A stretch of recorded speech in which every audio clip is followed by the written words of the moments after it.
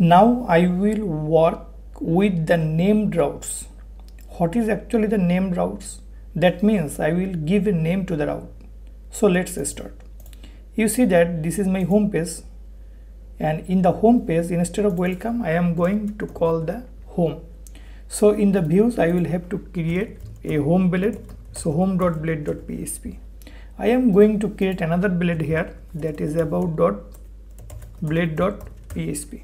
That means I have two blade files. One is home blade and another one is about blade. In the home blade, I am going to write the content, for example, home page, and in the about blade, I am going to write the content for the about page, like this. In the web.php, what I am going to do, in the home, for the home page, this is okay, and I am going to create another route that is for the about. So here I am going to write about, and the view I will call that is about. So normally what will happen, I am going to run my code, and this is the home page, and here if I write the about, then it is about page. This is okay. Now what I will do, in the home page, I am going to create a menu. For example, here I am going to create ULLI, and here I am going to call one is home page and another one is, for example, about. So this is about. The similar code I am going to copy from here, and in the about blade I am going to paste it. So in the both case, I have write the same code, because what I will do, if a person is in the home page and he click on the about page, then he will be taken to the about page, and if a person is in the about page and if he click on the home page, then he will be redirected back to the home page. So this is my target.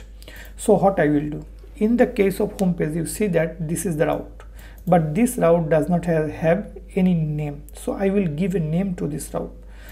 In order to give a name to the route, when the get parameter is closed, that means the parenthesis for the get started here and closed here. So after the ending, I will give here a name function. So here, whatever you want, you can give here. For example, I am going to give here the name front end name.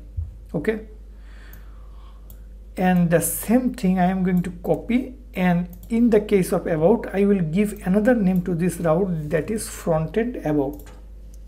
That means now I can call this route by this name and call this route by this name.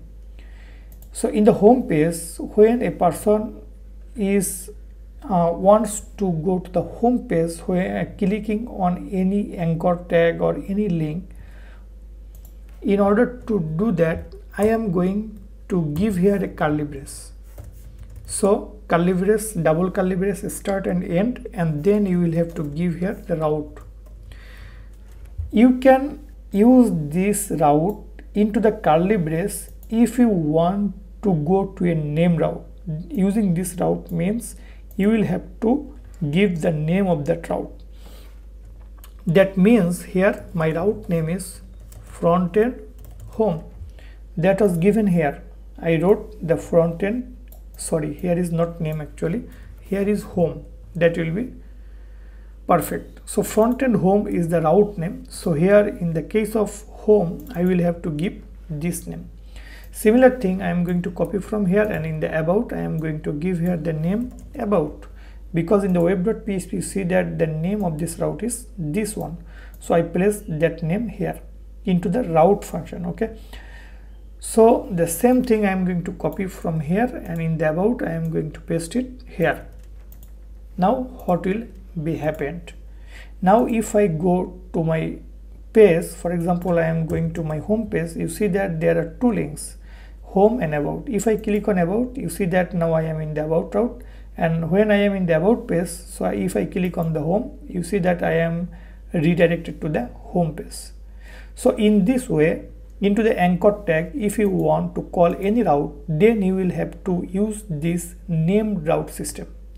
So I hope you have understood how to work with the name route.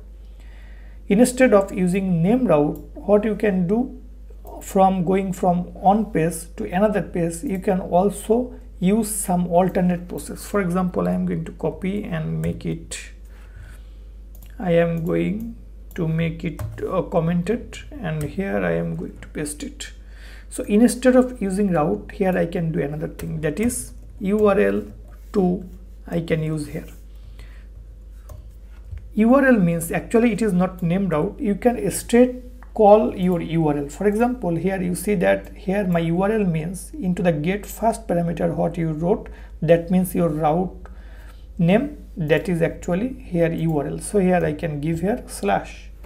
Similar thing here, similar thing I am going to copy from here and paste it here, and here my name will be about, because here in the get I use the about in the first parameter, so that will be here. In this way you can also do that. I am going to copy this one and do the same thing for the about page. Now I am going to the home page.